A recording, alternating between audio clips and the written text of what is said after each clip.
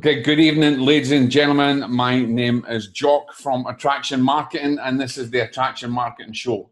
And tonight we've got an amazing guest. This is I would like to say, a colleague that I met in a business group who has been marketing for years and also is a mindset coach, and she'll tell you all about her. And we're going to talk today about YouTube and marketing and all sorts of things. It's going to be very relaxed.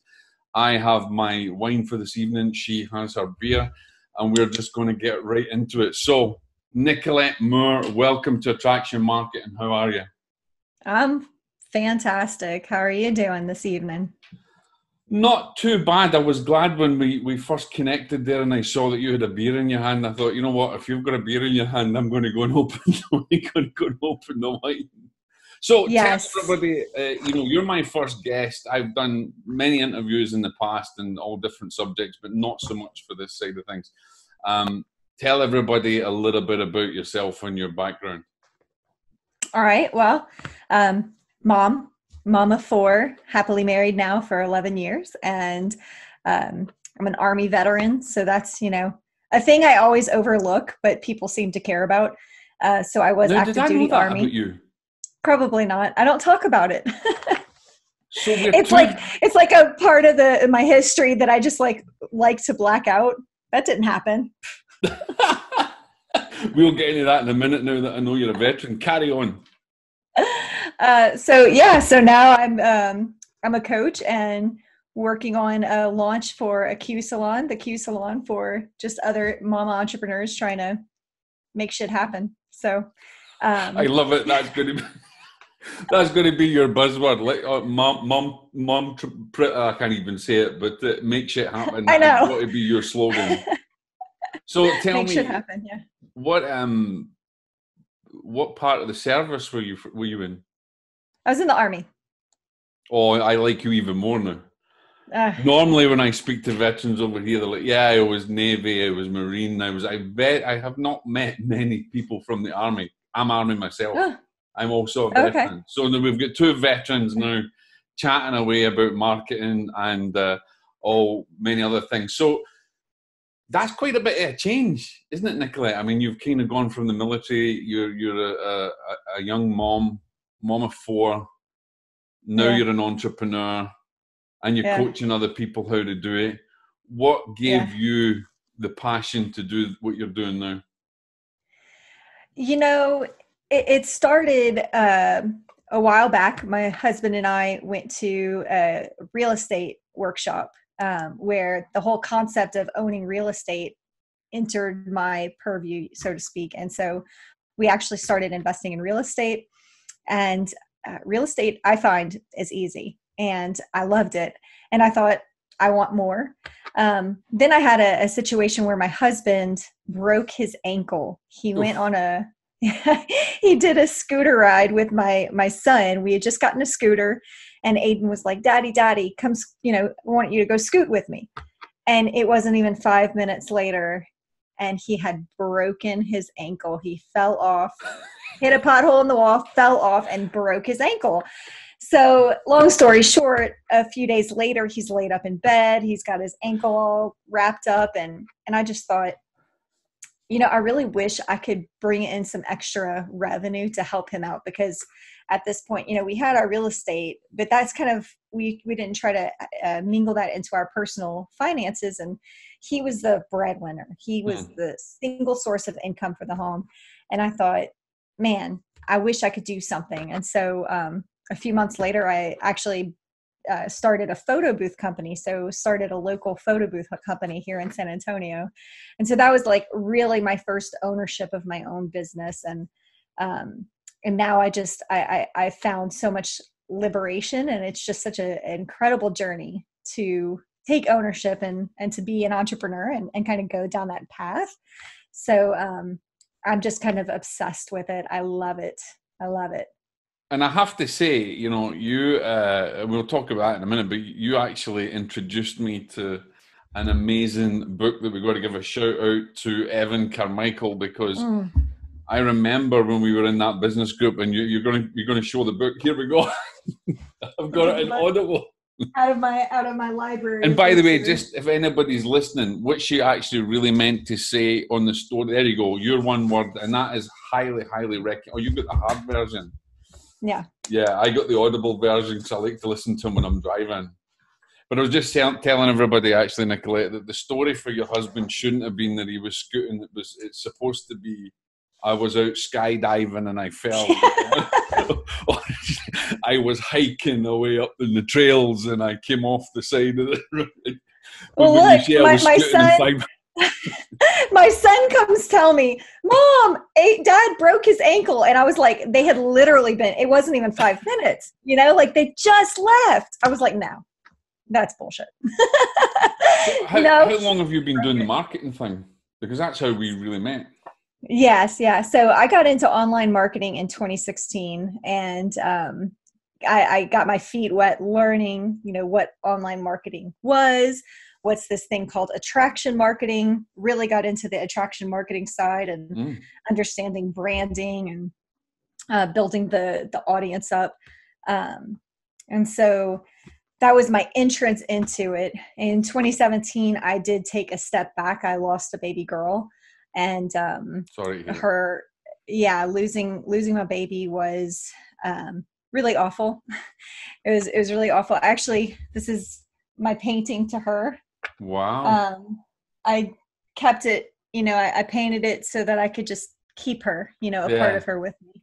And so, so my little baby, I lost her and I lost me in the process. Right. And so I call 2017 the year I went black. Wow. But in 2018, I picked myself up off of the floor, the literal floor. And I just decided, I wanted to start getting back into it. So I actually worked at a marketing agency where I worked a lot with clients and helping them with their marketing. And as of this past year, I just decided I'm going to start stepping out on my own. So I've kind of had a back and forth journey. It's been interesting, but and you're quite a mean. You're quite a mean video editor, because I remember when I saw your first video, I watched it and I was like, there is no way this girl is an amateur if she's done this on her own, or you have gone and hired somebody out there, because that was damn good video editing. Well, thank you. Yeah, that's my primary, my kind of like my day job I'm working my way out of. But yeah, do a lot of video editing these days. And so kind of talking about video, anybody who, they should go to your channel, actually, and we'll put a link below, not only in the podcast but on this video, to go and check out that video and check out the channel. But, talking about video, you did something a lot of people really, really want to go, and I got to be very careful that I don't say this the wrong way, because you've already pulled me up on this. You did not go to what I thought you went to. You went to Vid Summit this year, which is what a lot of marketers want to go and kind of get involved. And so we're going to talk a little bit about your foray into Vid Summit, because that must have been quite an exciting step for you. Yeah, Vid Summit was incredible. It was very fast-paced, and there were so many people there. There were so many incredible workshops, incredible different things that you could learn, and they had everything from artificial intelligence, virtual reality, and the future of video, to how to work on your personal brand. So it was a really had a depth of knowledge and things to learn from. So it was an incredible experience.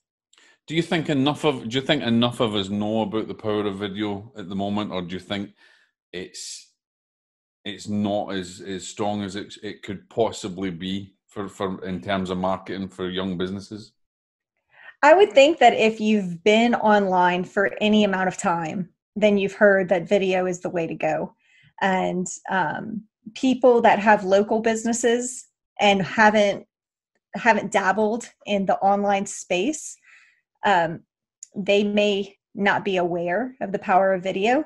However, I feel like that population is probably dwindling. I hope that most entrepreneurs, most business owners are moving online, because that is really the place to be. And then those that are online, I'd be hard pressed to believe that anybody doesn't know that video is there and available to them.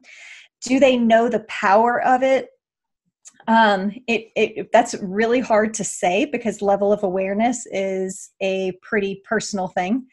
But I think that the increase in awareness is becoming more exponential, and video is definitely the fastest way to connect with an audience, and it's the fastest way to get your message out there, using platforms like YouTube, where you're using a search engine. You can put your stuff out there for people to find you. Very powerful.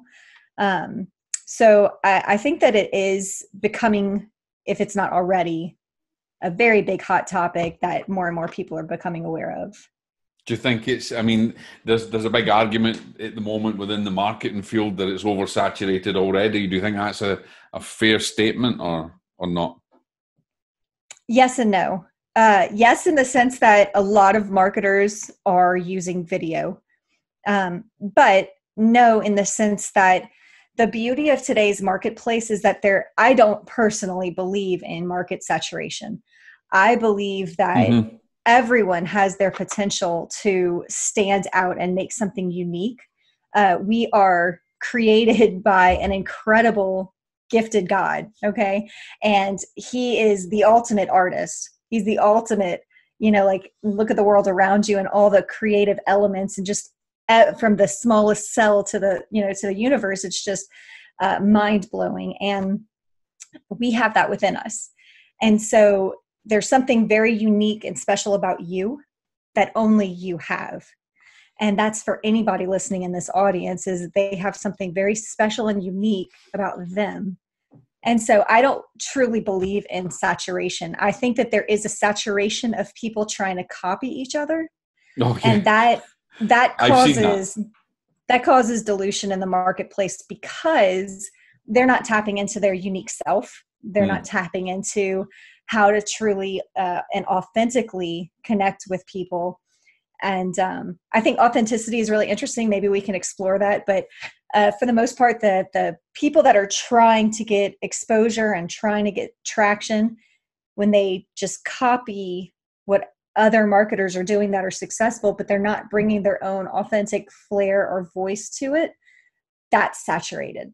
I would agree. It's interesting you say that, because to be authentic is one of my big things as well.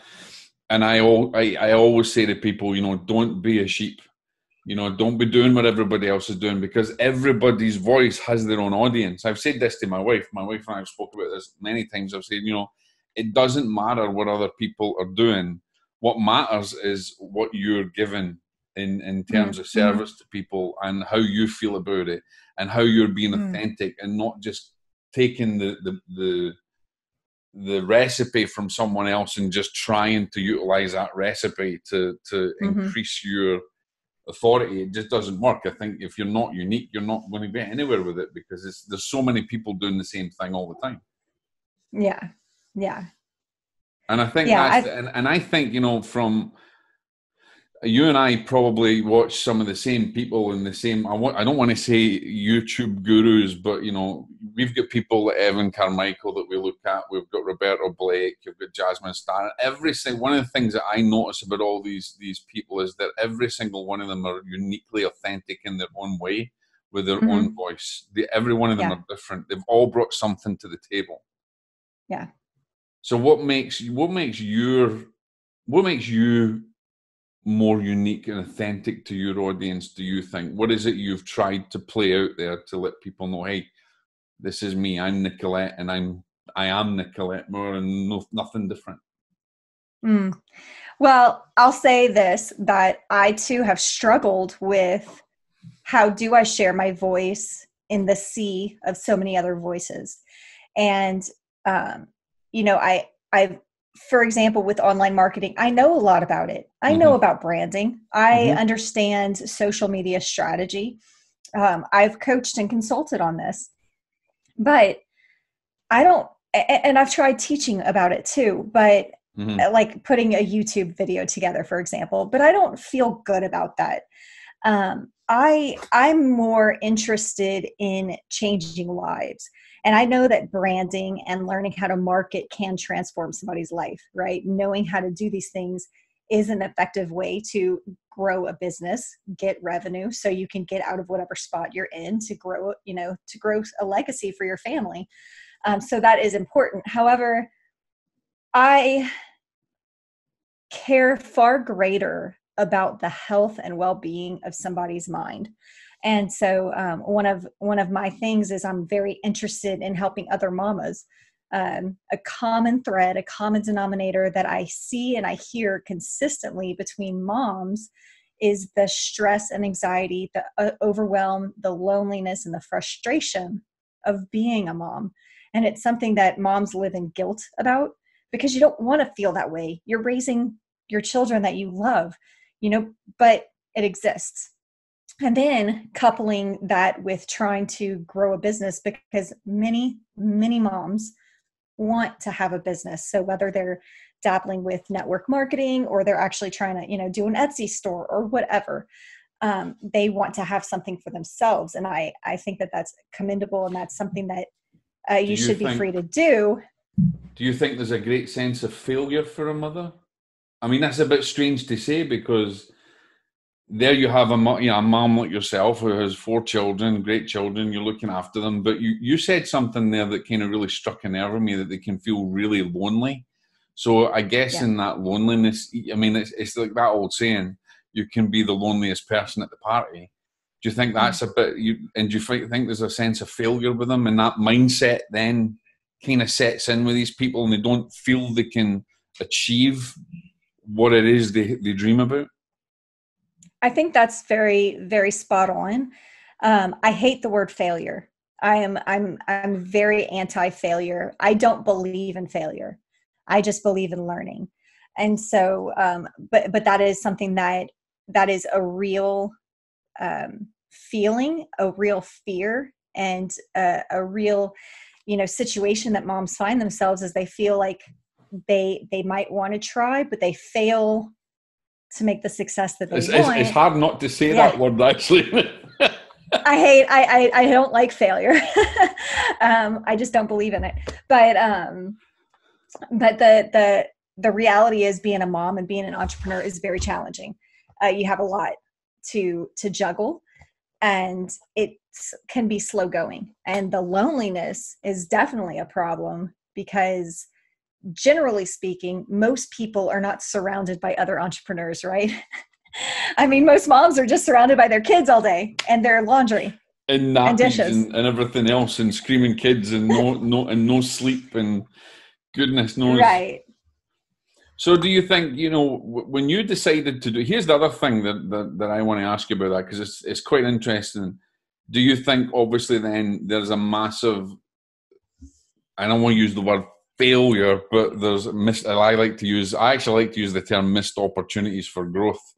But there's a lack of support. There's a lack of support there for moms who really want to strive out on their own, because I've heard stories where and I've got a colleague of mine that works in our holistic therapies marketing suite, Nicole, who's a phenomenal mother. She's a single mother, and she trains other mothers.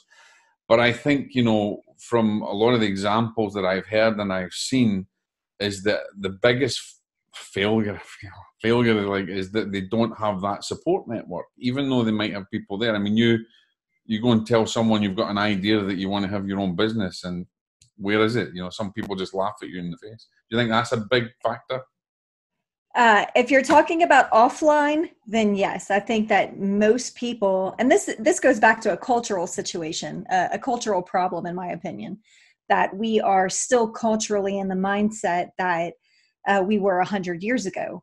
You raise your children to go to school to be employees. Mm-hmm. Rockefeller in the early 1900s said, we need a country of workers, not a country of thinkers. And so you have to think about the cultural implications of that and how it's just affected generations. And we're living in the aftermath of that today, even with the technological revolution that we have, where there's literally nothing we can't do at this point. You know, there's so much abundance ahead of us. But support system wise, you know, a mama that might be talking to her mom or her sisters or her friends who are all raised in this situation where they think the way to go is be an employee, work an hour, get paid an hour. They don't understand. There's not a strong understanding of the entrepreneurial drive that, you know, a mama can have. And yeah, so it can cause a lot of missed opportunities because we do need, crave, and desire support. Absolutely. I mean, we all need support, and it doesn't matter whether you're male, female, whether you are in a dead end job, or whatever it is you're trying to achieve in your life. Without the support, you don't feel as if you can actually take that step forward. Yeah. You know, and I think that's a big problem. But, you know, you're focused on mothers who may be new mothers, or mothers who want to have their own dreams, set up their own business. But equally, your knowledge and your wisdom that you give in coaching these people is not, I mean, it's equally it's applicable to anybody, really, to set up their own business. Yeah. Why did you choose to just concentrate with young moms? Because you knew the story? I mean, I've been there. I've been at the darkest place of my life, you know, and so it goes deeper than the mom, to be honest. You know, the family unit is what makes up society. And so, yes, there are going to be people that are single and stay single their whole lives. God bless them. You know, they have that for them, but most part, we want to have a family unit. Now, when mama is happy, they say what's the phrase, happy wife, happy life. Yeah, absolutely. I agree with that 100%. Any man that's listening to this, many people, yes, we agree. Happy wife, happy life. I just say yes. But here's the thing. Here's the thing though, Jacques, is that mama needs to know that there's more than what she's experiencing. There's so much in the loneliness of motherhood that, you know, in the darkest days, it can be hard to see that there's more to life. And I just know that awareness requires effort. And awareness also requires somebody to speak into your life. There's my one word, guys. Yeah, okay. So, I mean, my one word is inspire, right? I have been inspired by people that have gotten out of their shit and have moved beyond it and made something great with their lives. And so that's what I want to inspire other people to do. And I think it's so important for mamas to do that, because when a mama can take ownership of her life, her emotions, the situations that she perceives is either holding her back or propelling her forward, that affects her marriage, that affects her children. And then her children are really so heavily influenced by the happy mama or the pissed off, angry, depressed, frustrated mama who yells at them and screams or punishes or just neglects. And what does that do for those kids? They grow up all dysfunctional, all jacked up, and then they take that on to their families in the future. And so I feel like a lot, you know, it's just a huge mission, and mamas need support, mamas need help. And I just want to be on that bandwagon to be able to speak life into other mamas that are trying to do great things in the world. Do you know, that's brilliant, because one of the things that you're mentioning there is about how the mother is affected in her own life, and how it affects the marriage, and how it affects everything. There's an element, do you think then there's an element of when that mother, or before she becomes a mother, even before you became a mother, and you had this entrepreneurial spirit, you have ideas, you have goals, you have things that you want to achieve, you know, you maybe want to have your own dress line or whatever, but then you get pregnant, along comes the children, and you feel that your goals have just gone, because you think your life's totally changed. Do you think that's a fair assumption? I mean, you're an inspiration that you can really light those mothers up to say, hey, I've been there, and you can actually do whatever you want, even though you've got a kid? I think there's a lot of possessiveness around being a mom, and many girls are brought up in the Disney world, right, where we're looking for our Prince Charming to come and rescue us from the. There's a few of us around. I mean. Yeah. And you get into motherhood, and whether you're entrepreneurial driven or not, honestly, you start having kids, and that just becomes your identity, and it becomes your world. And humans just in general, we worry about judgment, about outside perspective, and how do I look as a mom? Am I doing things right? Am I, when somebody sees me, what are they going to say about my kids? Everything from education to what you're feeding them to what they're dressed in. It's insane how intense these feelings are about the mama's identity wrapped up in the kids. How did you feel? So, how did you actually feel? Because I guess that you had this burning drive or this burning ambition to be your own boss, even before you had your children. But how did you feel? You got 4 kids. I mean, I can't even imagine it, to be honest. You got 4 children.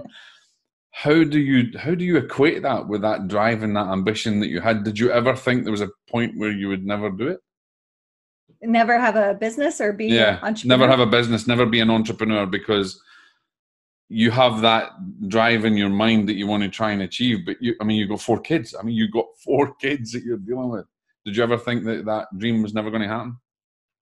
So when I was pregnant with my first son, I was coming to the end of my first 4-year term in the Army.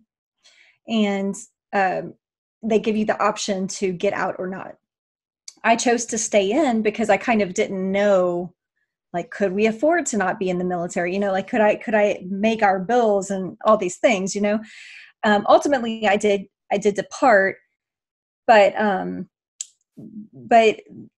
the idea of moving from the Army into having a business, for example, it wasn't like a drive for me at that time. I just thought, I just want to be a mommy. And I think most moms with their first kid probably have that very strong, intense desire to just be a mom to that baby.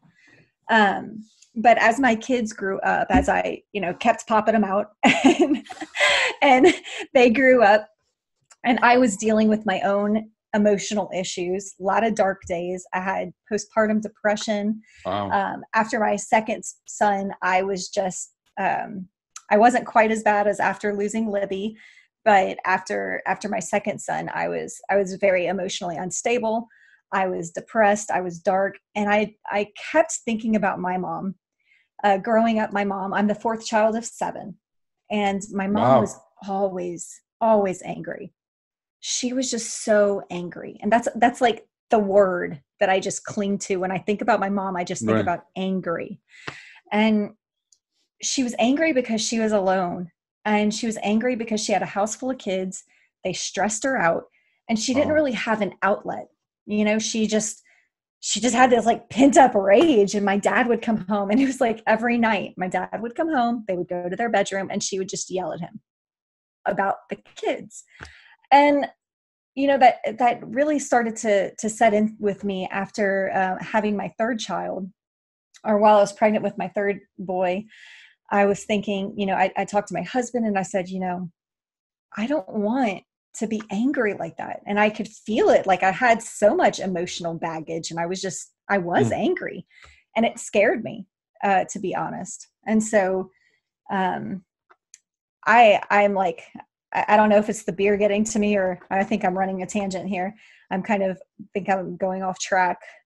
No, not at all. Honestly, not at all. No, I think, what you're saying is very valid. Here's the thing that I get from it. You've had all this experience as a mother. You've had all this experience before we even get to the marketing, you've felt the darkest nights of the soul.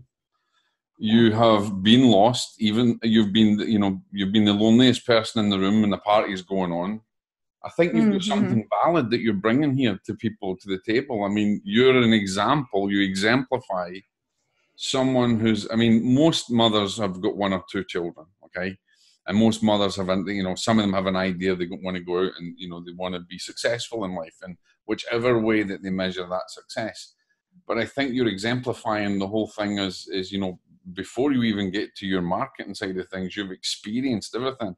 I think that's what makes a coach, and that's what makes someone as a business coach, a mindset coach, whatever it is that there's very real experience. You know, I've said many times before, I've seen coaches out there that will coach you to write a book and they've never written a book, or they'll coach you to run a business and they've never run a business. So I think your experience speaks volumes. And where did you, you know, at the end of the day, where did you then get this? You know, when you had your children, what's the point where you left the army and you went out in the big wide world? That must have been a massive, massive leap, and terrifying. I mean, I know how I felt when I left the army. Oh, when I left the military, it wasn't too bad because, you know, my husband had a job and we were settling in together, and it was kind of exciting to just be a mom. At that time, that's really all I wanted was just to, that's really all I wanted was just to be a mom and just to be at home with my son. I was completely head over heels in love with my first son and all of them. But it was like that first time motherhood, that first baby in your arms, and just, the intoxicating chemicals. You're terrified in case you drop them, and now, you know, years later, you've got 3 in your arm and you're not worried about it. Yeah.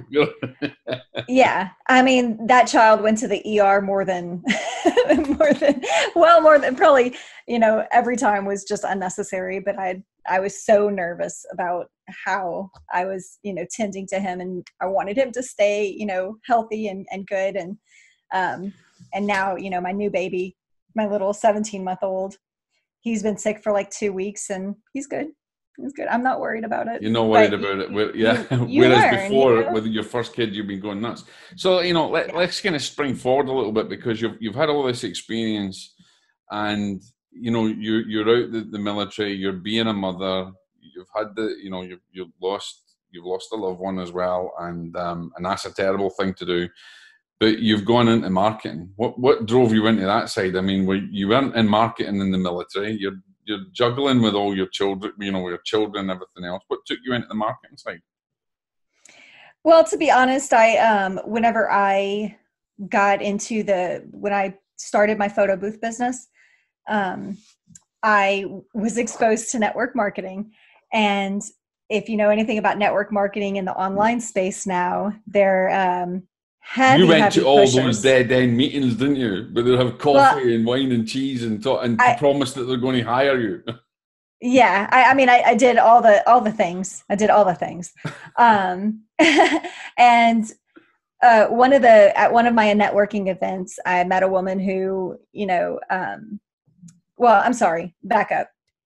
Because I got into network marketing, following networking from the photo booth business, trying to promote the business, you know, then I got into this online space and opted into something somewhere at some point.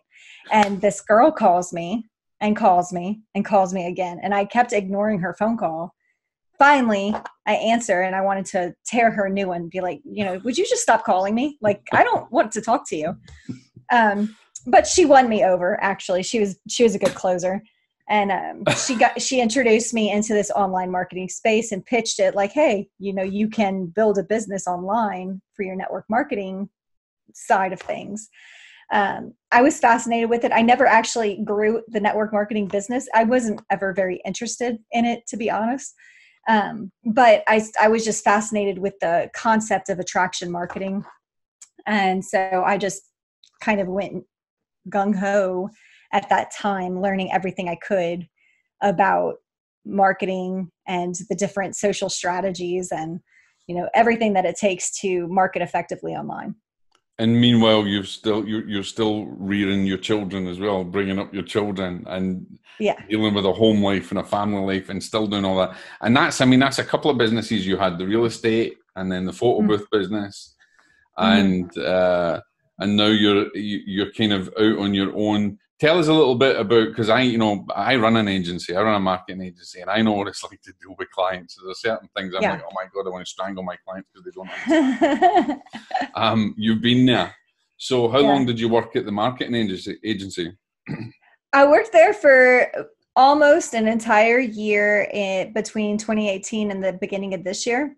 I'm sorry, 2019 and the beginning of wait, what year are we? 2018 and the beginning of this year. That beer's really getting to me. I know. I don't really drink that often. So, almost a full year. I ultimately left because I did not like the dynamics of the founder of the company. I found he was ethically not the kind of person I wanted to work with.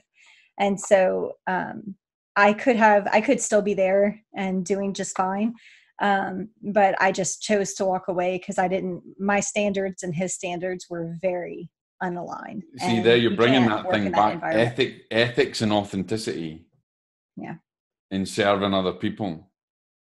And so when did you make the decision, right, that's it, I'm going to jump on my own now. This is it. Yes. I'm going into the big wide world. Nicolette, here I am. I'm coming. Well, honestly, whenever the CEO asked me to take on more responsibility and be more involved in the company, I just told him I wasn't interested. I couldn't see myself continuing to work there. He had a very awful approach with his clients. And this is why I'm a big proponent. Any of your listeners out there, that may be hyper focused on numbers, subscribers, view counts, followers, those kind of metrics, these numbers that we see displayed, they can so easily be manipulated. And in this agency I worked with, he wasn't lying. His pitch was to his clients how many leads he could get for their business in such amount of time. He didn't lie about that.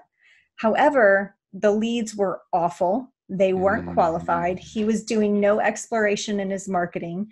He had one kind of ad and one only, and it was just attracting the worst of the worst.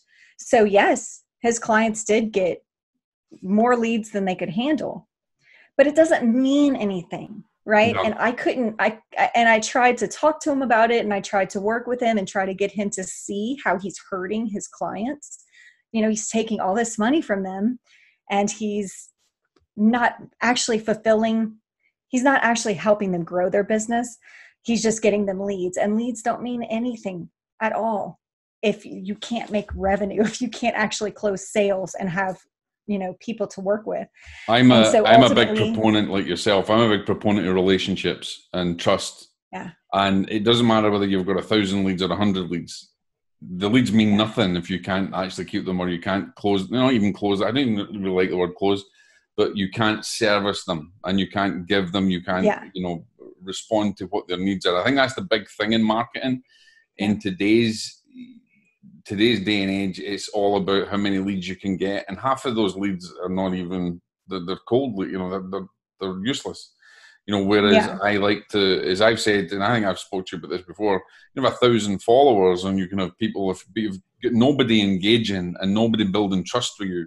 It's the same with lawyers. If you don't trust them, how many people actually trust lawyers? Not a lot. And I know for any of your lawyers that I'm connected with that are listening in, I don't mean it about you guys. But we don't trust lawyers, and there's a whole big thing about lawyers trying to get out there and get trust. I think it's in any business, trust and building relationship is fundamental. And I think this is where YouTube can come in, because you can't essentially hide behind it, really, can you? If you're out there. Well, I would say that it is quite possible to put on a display of something that's not real. And you see it on Instagram, you see it on Facebook, and you can see it on YouTube as well. So if somebody has a good stage behind them, somebody has the right makeup, the right clothes, and then there are, unfortunately, lots of different ways that you can pay for subscribers or pay for views, or, there are these ways to get social proof outside of just organic growth, and even outside of running ads. There are other ways that you can go about getting this following or some type of social proof. And so I think YouTube does afford a level of intimacy that other channels don't. But Vid Summit is a great example of, I've seen some people online and then I saw them at Vid Summit, and I can tell you that there were some people that did not strike me as aligned with the brands that they're putting out there versus others that are like just as real and sweet and awesome and helpful offline as they show themselves to be online. And so I think that it's wow, that's it's a big fine wake-up line. call. Yeah, That's a big wake-up call. Yeah, I've often wondered that when I see a lot of these people on YouTube, whether they're really as authentic as they really are when you meet them face to face. And I mean, not pointing any names or anything, but I think some people, when they get so many followers, if you like, or they have, the vanity metrics are up there. This is the thing I like about Gary Vee. There's nothing false about him. I mean, he's real. He doesn't hold back. He's, people either love him or hate him, but there's an authenticity there, I think, with him. Whereas I can see how there'd be people that would be different on camera and then off camera. But here's the thing. While I agree with you to a certain extent in regarding, Instagram and everything else, I don't think the life, I mean, this is just my personal opinion, I don't think the life on YouTube for you hiding behind that persona, it will constantly be there. I don't think people they can't keep it up forever. They're going to show their real self at some point. maybe. You don't agree with that? Well, I think it just depends. Now, a caveat to what I just shared, and this is something I have to remind myself just as much as anyone else needs to remember, is at those kind of events, there can be a tendency towards fanfare where, people who are not quote unquote influencers or as exposed with their messaging as others, they can kind of like gush over the people on stage and over the influencers that show up. And here's something that I think is very striking, very profound. Where it originates from, I don't know, but I think it's something that all of us could take to heart, is the moment that you put somebody on a pedestal, you're giving them the permission to look down on you. Now, well, that's that's good. I like that. Yeah, we all put on our pants one leg at a time. We all have to shower and put on deodorant, right? Like, we are all human, just making the best of our lives as we can. Some of us are more skilled in one thing than another. Like, I suck at math. Ask me a math equation. I can't do it. I don't want to. I just forget about it, I won't do that because I suck at it as well. Okay. But that doesn't make you less of a human being, right? And all that means is that you're skilled in something else. But so in those environments, I could go off and talk about this at length, but in those environments, a lot of these influencers may just have their own issues dealing with how they are perceived and dealing with the people that are gushing over them and drooling over them and just like, oh, I want to talk to you. Oh my gosh. And it's like, I'm just a person, and I'm sure that creates inner conflict. And there's a whole slew of things that I could just be judging. So I do want to leave that as a caveat because it may be unfair for me to say that. It's my perception. I think it's very poignant. I think you've got a valid point there. I mean, at the end of the day, nobody knows the individual's battle that's going on in their mind. It doesn't matter how they're perceived on the outside or how their persona is, but I think we don't know the war they're fighting in their mind or in their heart. We don't know. But at the end of the day, we do have I have a saying, and you know, I've written for many magazines all over the world and stuff. And then one of the things in one of the articles that I wrote many years ago was an article called "All Blood Runs Red," which is really the basis of what you're saying. All blood runs red. It doesn't matter who you are, how big you are, or what you're doing. Your blood is the same as anybody else's. Again, okay, maybe not rhesus negative and God knows what else, but what I mean is we all have a humanistic side to us. We all err and we all, make our mistakes and learn from them. Some of us do, some of us don't. But I do think there's a lot of pedestal putting, there's a lot of people in the marketing world that put in a pedestal. At the end of the day, they don't know. I don't think that they teach you anything you don't really know. At the end of the day, and I think we spoke about this, is you've gone there to Vid Summit, or as I was calling it, VidCon, but we won't say that, Vid Summit, and a lot of the stuff you already knew. Yeah. Mm-hmm. And probably most of the people that were there, I would suspect, probably knew it, but they were going there because of that pedestal. Yeah, baby, for sure. There were people I was excited to see, and I do also have to say though that in situations like that where you think right, a good deal of information about a particular topic, there's always something to learn. And as humans, we do need constant reinforcement. Yeah. There are concepts and lessons that I have learned repeatedly over my life that I will probably continue to have to learn over and over again, because that's just the nature of the beast, And so going to an event like Vid Summit or any other live event that has some type of, education base or workshop vibe or something where you can grow as an entrepreneur or just as a human being, there's always value that can be found. Let me ask you, this is a bit of a double-barreled kind of question, really, but do you think, did you go there for you, or did you go there for the moms that you're coaching? Both, because one of my personal struggles coming out and stepping out on my own and just finally saying, okay, let me expose this mama to the world and see what happens. It's so important to understand your message and to know how to articulate a message. And it's a weakness of mine, and I'll be the first to admit, trying to summarize what I stand for and what I'm trying to do has left me struggling. And so I had started my YouTube channel, for example, towards the beginning of this year, and pretty much all of my videos are around mindset. But I was like, how do I talk about mindset, and how do I talk about entrepreneurship, and how do I do this, and how do I do it in a way that's impactful and meaningful and brings value? And so honestly, I pulled back because I really wanted to get my head straight. I don't believe in creating content for the sake of creating content.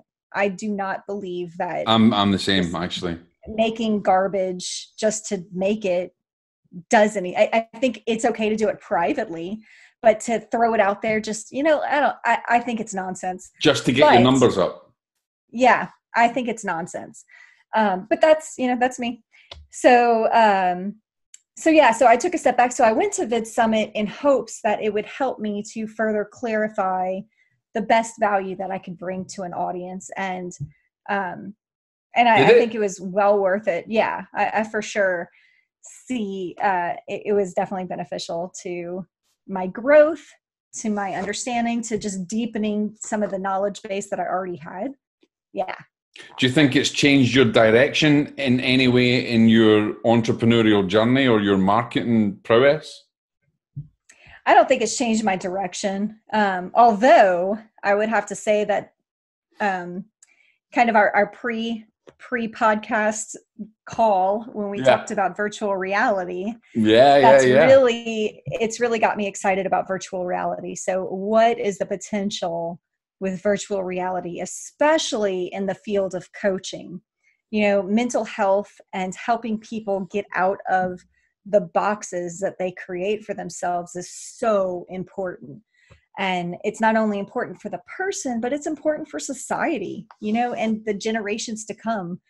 And so it's something that I'm super interested in, like how can we interweave virtual reality with coaching? Do you know what? And these Go and tell some of the listeners about this, because we did have, and I feel like I'd be stealing it for myself, but we did have a little bit of a chat about this, and it is fairly unique, and it's amazing what we were talking about. So tell the listeners exactly what this means in terms of the impact in marketing and to the individual entrepreneur or even the person who's being coached. Yeah. So one of the talks I went to, I forget the guy's name, and I can give it to you afterwards so you can put it in show notes or whatever you want. But he called himself a futurist, and he was talking about virtual reality and kind of how they're using it today. And so Google just recently went to the castle at Versailles in France. Versailles is one of the biggest tourist destinations in the world. And so people flock there year round to go see it. And I'm not, I don't know if your audience is very familiar with Versailles, but beautiful castle, lots of history there. Well, in order to try to minimize the amount of people and the demand to see Versailles, Google has actually gone in and mapped out the entire castle in virtual reality. So now they're trying to make it accessible, so anybody anywhere in the world at any point can say, I want to go see Versailles, and they can go. Now there's also the technology that they're tinkering with at the moment. They showed an example of a concert for the band Kiss, and say that down the street there's a concert happening and you want to attend, but you don't want to pay for junk seats. Well, you could pay, a particular price to be on stage with Kiss. And so they actually showed, the virtual reality experience where you're standing right next to, I don't know the guy's name. I'm not, but standing right next to the singer, right? And as he's like sticking his tongue out and he's sweating on you, and you're just immersed in this environment, and it's not computer graphics, it's the real deal, it's the person. So doing a virtual reality live stream. And so it's like that Star Trek thing, isn't it? It's like that hologram Star Trek, yeah that's crazy. But they can't see you. You can see them, which is slightly whatever, it is what it is. It's the way it's going. Now, what a new way of influencer marketing. I thought what's interesting is the idea of coaching at the moment. Many of us coach virtually. So like what Jock and I are doing at this moment, we're Zooming so we can see each other digitally, but he's in the boonies and I'm in San Antonio, like we're far apart, but we're still able to meet, which is a huge technological advantage. Yeah. So we don't have to worry about local businesses. I don't have to go to networking events to get clients. So that's incredible. Now imagine taking that a step further and having a virtual reality space where you can take on a client and have your own sitting room where you can have coffee, a virtual reality coffee meetup, and coach somebody right there in a safe space that creates boundaries that are far beyond what you can create in your own house, where you can really be present with your client and your client can really be present with you. And that truly excites me at the kind of impact that can have in lives. And so that's just something that got me real fired up whenever I was listening to it. Did they give an ETA on this? I mean, are they saying it's within the next year, the next 5 years? Well, to be fair, I haven't done a whole lot of follow-up about the Google thing, but it seems like Versailles is ready to go. Wow. As far as deployment, I don't know where it's at, but it's completely mapped at this point. I think within the next few years, you'll start seeing virtual reality rolling out these different platforms where you can, as long as you got the equipment, you can show up at that concert and be on stage with your favorite band. If you don't want to leave your house, you can do it virtually. It's amazing. I think it will take education as well to another dynamic. So I think when people are teaching or coaching, it's going to take it to a completely new level. But there's also, I mean, obviously Google's going to capitalize on it as Google's thing. It might end up being something in YouTube that you have to have a separate, I don't know, subscription for, as everything seems to be going that way. But I think, it's exciting to see how they're developing this. I mean, I think at some point, I don't know if we actually spoke about this, but I think at some point, most people nowadays are not reading, even now in my marketing side of things, there's only so many articles you can write. But people are consuming audio and visual representation. They're consuming it in big amounts. And I think there's going to come a time where few people will probably read documents and things online. It's all going to be audio and visual. And I think it's just jumping in now. Do you think that's going to change your perspective on your business? I think I love that because I hate writing blogs. If I'm going to be completely honest, I don't like to read things online either. I much prefer watching or listening. I got to be careful what I say about writing because I write books and I've written books, so I'm just going to. I love writing. I'm going to. I love physical. That's why I get physical. I can read a book all day. I love it. It's just something about reading on a screen I do not dig. It's just. What about the Audible side of things? You listen to Audible stuff much? Yeah, I listen to a lot of Audibles. Listen to podcasts. Listen to.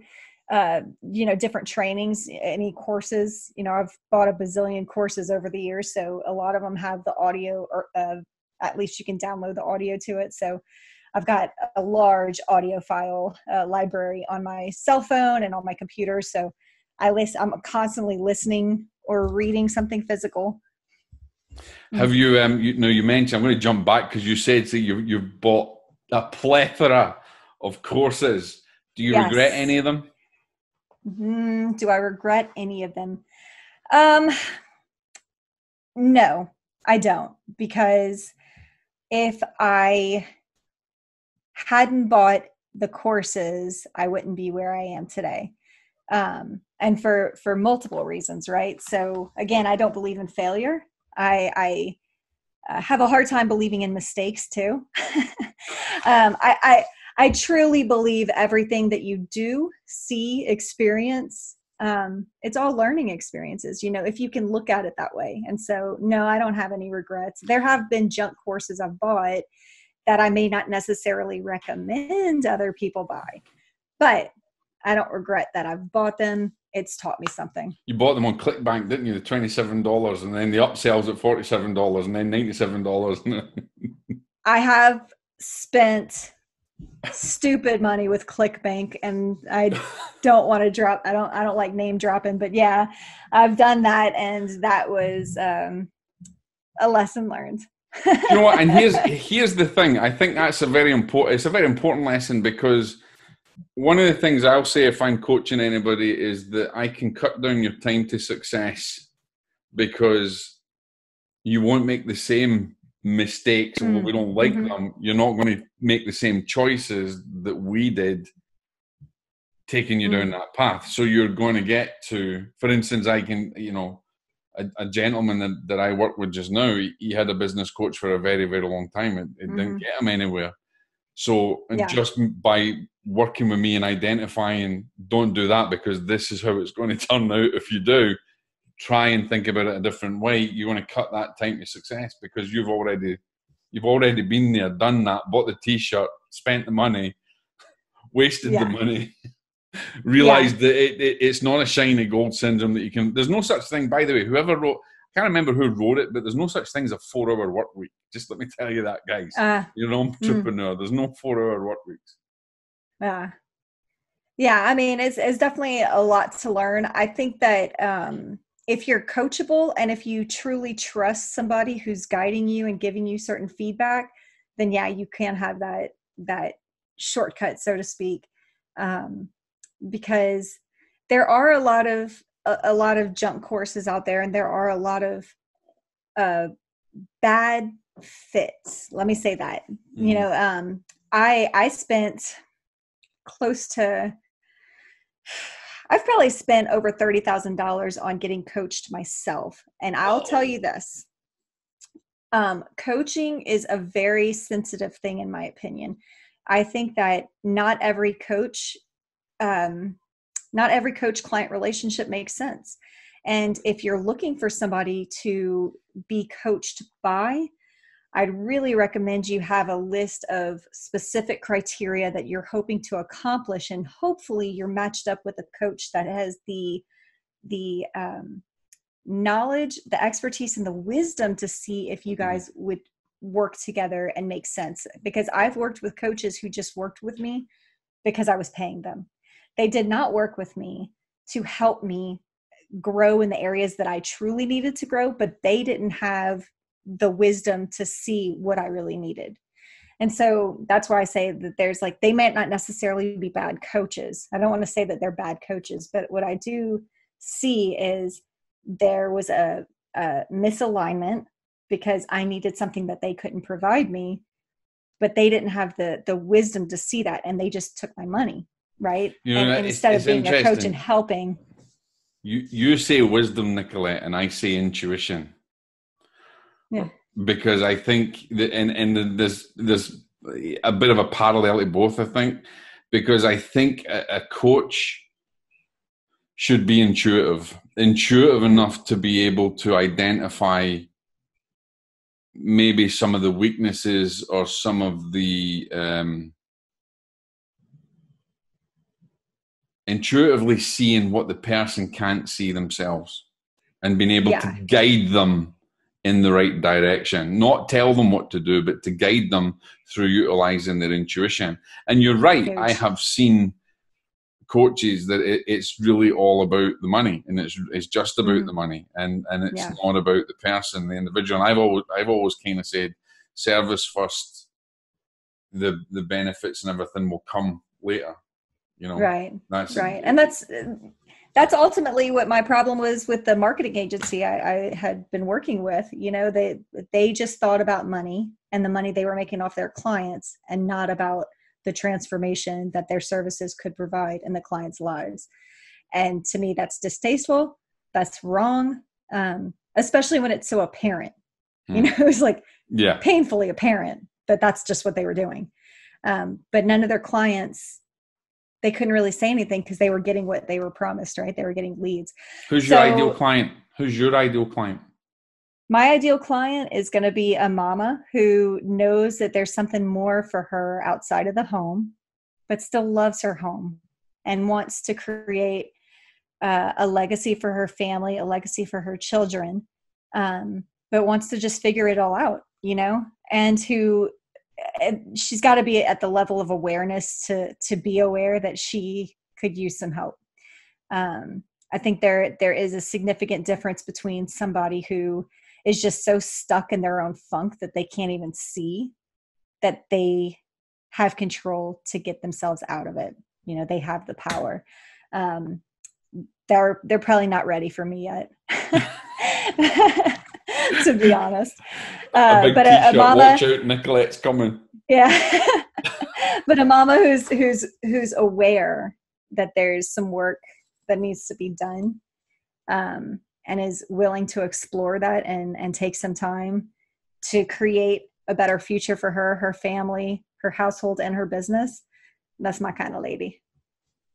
You want to become part of their story, don't you? Really, is essentially when you look at it, you're being part of their. And what I mean by that is that you're becoming a part of their success story. You're kind of helping and guiding them, and you can say, yeah, you know, with that wisdom and that knowledge that I gave them, look at them now. I actually don't want it to be about me, and to an extent, the biggest thrill that I feel and I experience when I work with people is when I'm able to ask them questions they've never thought to ask themselves. And when those questions open up a piece of them and a part of them that they didn't know was there, that a possibility, it presents itself that was always there. They just didn't have the right question to uncover it. Those are my favorite moments. It gives me goosebumps. You're just finding thinking the about hidden the people greatness, the greatness that's hidden within them. pulling somebody's greatness out is thrilling. And so I have a difficult time saying something like, I want to be a part of somebody's success, because I feel like that's very self-centered, and that's not really my angle. My angle is more, how can I help bring a mama into the understanding of all that she can be and all that she can create in this world, while maintaining an amazing love affair with her husband and a healthy, wonderful home for her children. How can I help to open that up to somebody? And see, it's not just about business. It's not. It's never just about business. It's got to start here first. Yeah. Because business is kind of shit if you're shit. Like if your mindset is just garbage, it's never going to work. It's not even, you're just adding to the burden, right? Because then you have all these ideals of what your business should be, and you can't even focus on yourself to grow yourself, and then you're trying to grow this business, and there's always going to be a dissonance, that there's always going to be this feeling of anger and frustration and disappointment. And it's like, why do we do this to ourselves? We've got to work on ourselves. We've got to work on our hearts and our minds and our insides, so that we can overcome these things. What's the three? I'm going to put you right on the spot now. Okay. What is the three basic tools you'd give to, a mom who wants to explore exactly what you're talking about? Give them 3 tools, 3 easy things they can do now to change or whatever. Okay. So the very first thing that I generally introduce to somebody is the 4 Agreements by Don Miguel Ruiz. No, nice. And yeah, I find that it's easy to understand, and that it is an aid, a simple aid to help start to shift perspective. Another tool would be, hold on, I'm trying to think, because a lot of my stuff is just talking, the coaching, just one-on-one.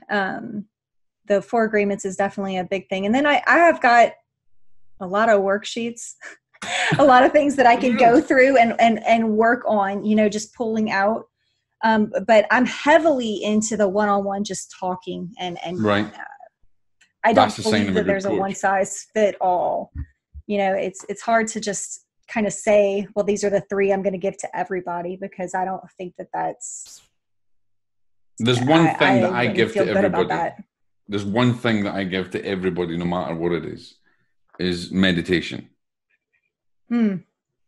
Is almost like, it's almost like prayer, basically. And that's one thing that I'll say, that no matter who you are, what you want to achieve, what you want to do, I believe, or I perceive, that a meditative aspect or a prayerful aspect is probably the most powerful tool that anybody can have. Yeah, I think meditation is very powerful. However, I think for mamas, and this is just from my perspective,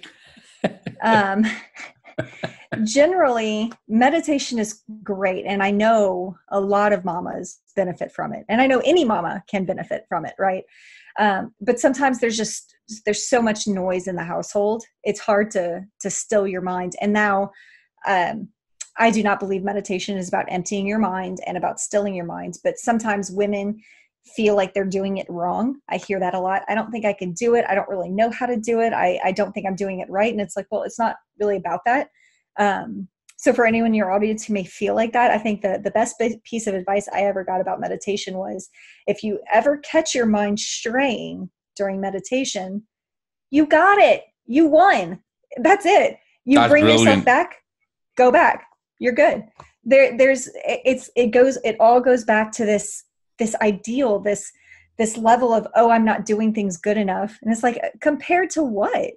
Like, you see something, you're aware of it, congratulate yourself, and then get back to the task. That's all you have to do. That's brilliant. That's exactly what I say. Meditation is about awareness. If you have an aware mind, or you're aware that your mind is racing or struggling, then that's where you start.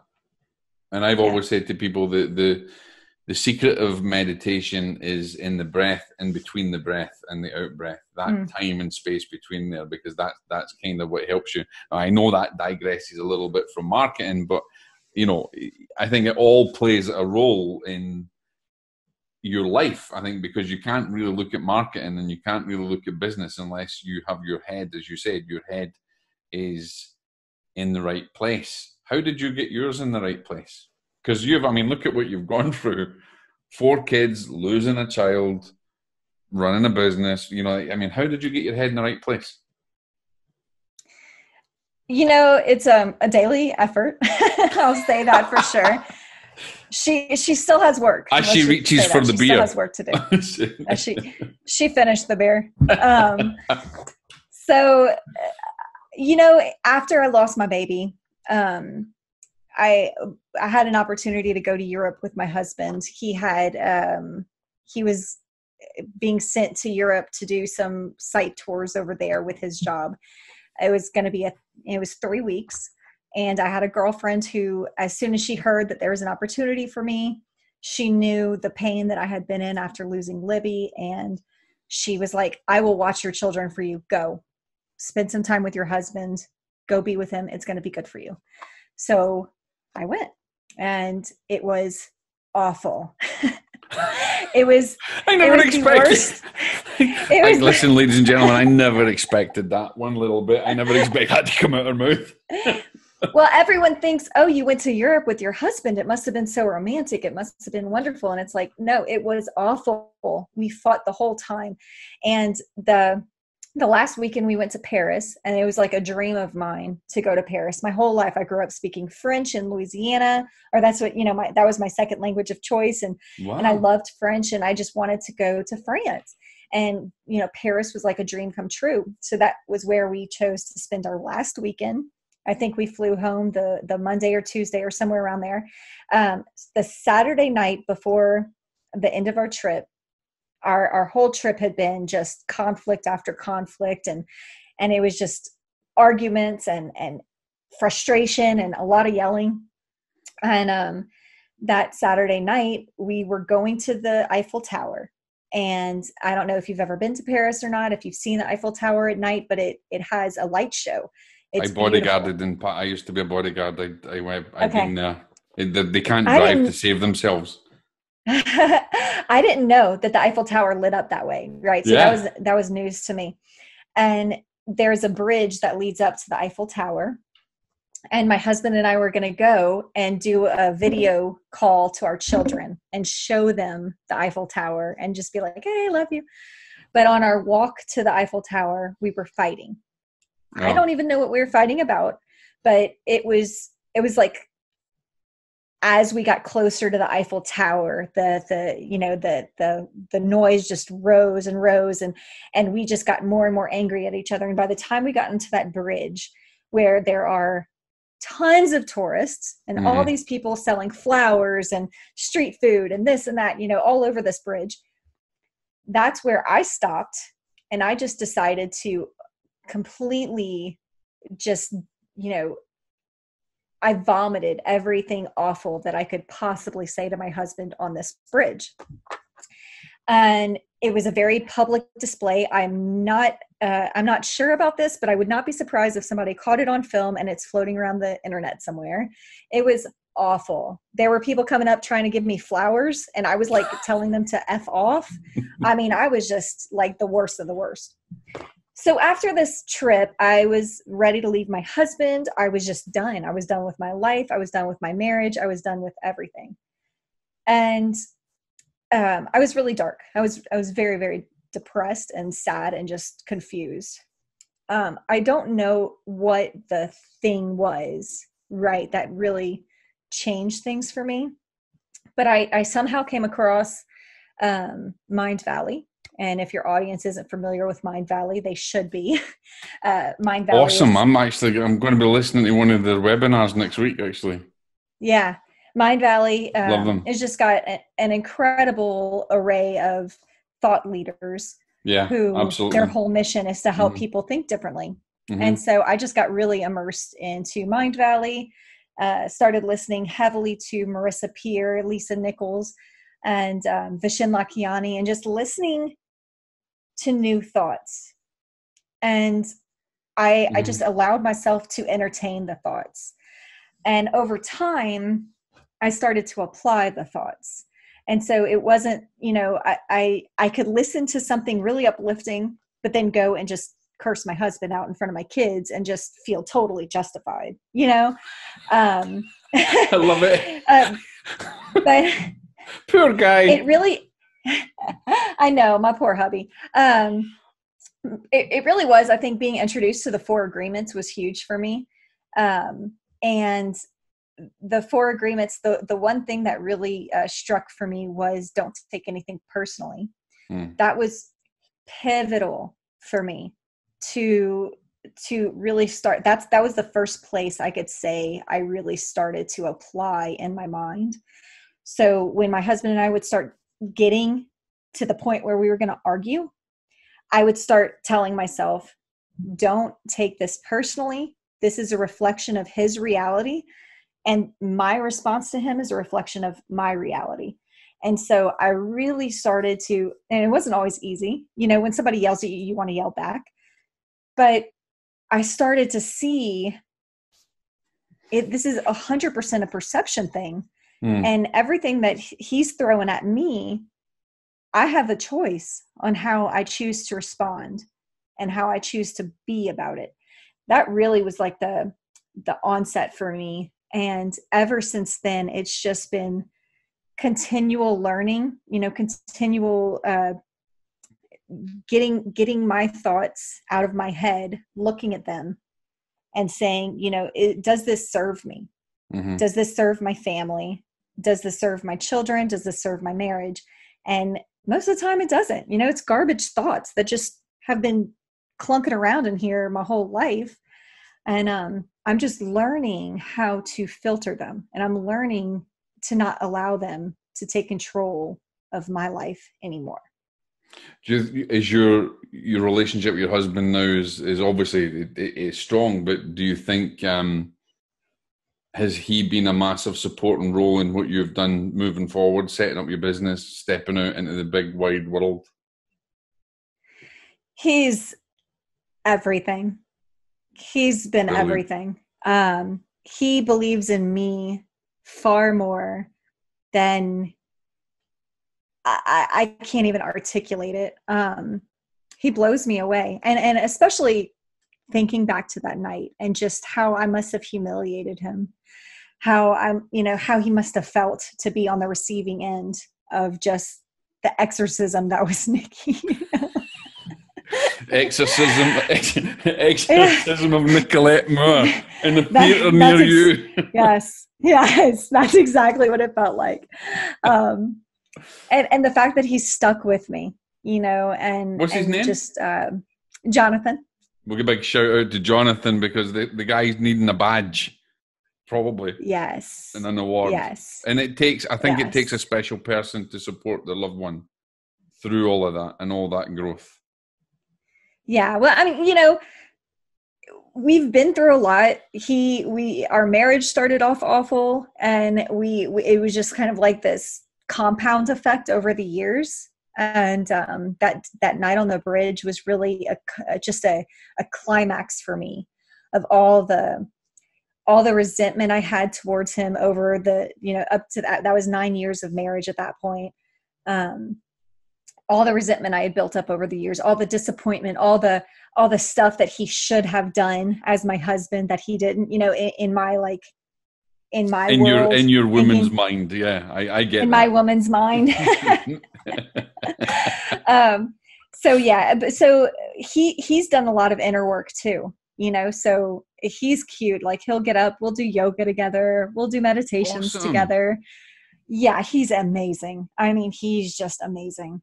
And our marriage really makes me feel whenever I hear women bitching about their husbands, talking about all the things their husband don't, do for them or whatever. It's like, it breaks my heart, because I know if there are two people who love each other, even if they're like the ships in the night, they're not meeting each other. But if they love each other, it's totally salvageable. It's just really like we need to stop being so self-centered. And that's really what it is. We're so focused on us and our needs and our needs not being met. We forget that we need to take ownership of ourselves, of our perception of reality, and how are we treating our spouse. There's a mentor of mine who said, we're so worried about having a perfect spouse, this spouse doing, showing up for us, but we too often forget to look at ourselves and say, are we being a perfect spouse? And it's so important that we look to ourselves to create the solutions in our lives and in our marriages. So my husband, I mean, we've been on this journey together. He's an incredible support system. He's helping me keep the kids quiet tonight for this talk. He's everything. That's amazing to hear, because I know that I look toward my wife in the same way. And I see my wife as probably my greatest teacher. And I wouldn't be where I am without her. So, I mean, I'm very lucky that I have that support network. But of course, we know that there's moms out there that are on their own, and it doesn't preclude them from finding that love, and it doesn't preclude them from being as successful as you are in not only your marriage but in your business. But what would you say to young mothers who perhaps are not in the same situation as you or I? What's the best bit of advice you would give them? They're not in our situation as far as like they don't have the support system of a husband or. Okay. I would say look for support, because it's available to you. Maybe not in your family or your friends that you have locally, because that may be more challenging, especially if you're trying to do, if you're going the entrepreneurial route and you want to step out on your own and create something for yourself, create a legacy for your family, and you don't have a spouse to support you. That can be extremely lonely and challenging, but there are networks out there that can support you and that will be there for you. And so look for it, actively seek it out. The worst thing that you can do is stay at home, stay locked up, and just dream about a better life. And you're one of those support networks. I mean, you're one of the, that's one of the things you're doing. Yes. 100%. How can people get in touch with you, Nicolette, if they want to investigate working with you on a closer level? How can they get in touch with you? 100%. Yeah. So you can always email hello@nicolettemore.com is going to be the best way to get in touch with me. And then on top of that, you can go to nicolettemore.com. Currently, as the time of this recording, we're in the middle of a transition. I'm trying to make my site a little bit better. I am not a technical person at all, so it's a little junky right now, but getting that worked on to be a little bit more welcoming to guests. And then I am launching the Q Salon in January, and so that's going to be a place, a safe haven for mamas that are trying to grow businesses and need some support, need some network. The Q Salon is really going to be curated. I don't know that I'm going to accept everyone. However, it is going to be a place to grow in a very unique way that isn't really available digitally at this time. That's fantastic. You're going to have a landing page for that so people can maybe sign up for it? And yeah, I can send you the link for that. Mm-hmm. Send me the link so we can put it out to people, because I think that's important. That's coming in January, isn't it? January it's coming. Yes, and I'm going to do a founders launch over Black Friday weekend. It's going to be the cheapest that the pricing is going to be for these founders. So as a gift to your audience, I'll go ahead and extend that discount to you guys. And so I'll make sure and have that discount code available to you. Well, let's put it out there, especially to these the young moms that's out there. I know that there's so many mothers that really want to step out and strive out exactly what you've done.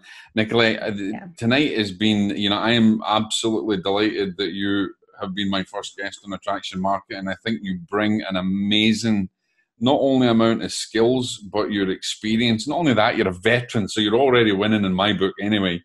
So, had you been Naval or Air Force, I'm only joking, guys. But you have an amazing skill set. You have an amazing heart. You vibrate very highly. You've got a great support system. And I would encourage any mother out there, or any businesswoman out there, I suppose, that really wants to reach out to you and to learn from you and to work with you to do that. I couldn't have thought of a better guest to be especially because you're the person that also introduced me to Evan Carmichael. So let's give him one more shout out. That book.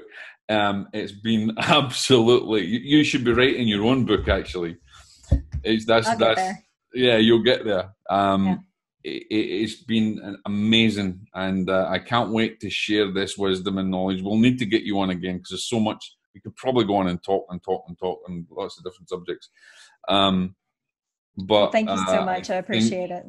I think what you're offering everybody is amazing, and I think your backstory is amazing. So, and this is the difference, ladies and gentlemen. When people are coaching people, they're coming from experience and life experience, not straight from college with a degree or a certificate and no life experience. You're getting it raw. You're getting it real. And anybody who's out there that's looking for success or looking to change their life, especially young mothers, get in touch with Nicolette. Nicolette, thank you so much for being on Attraction Marketing. Oh, thank you so much for having me. That's awesome.